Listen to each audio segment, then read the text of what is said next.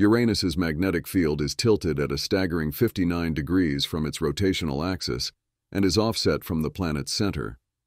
This orientation results in a magnetic field that is drastically lopsided, leading to a magnetosphere where magnetic reconnection events, a process where magnetic field lines from different magnetic domains are forced together and realign, occur far more frequently than on other planets.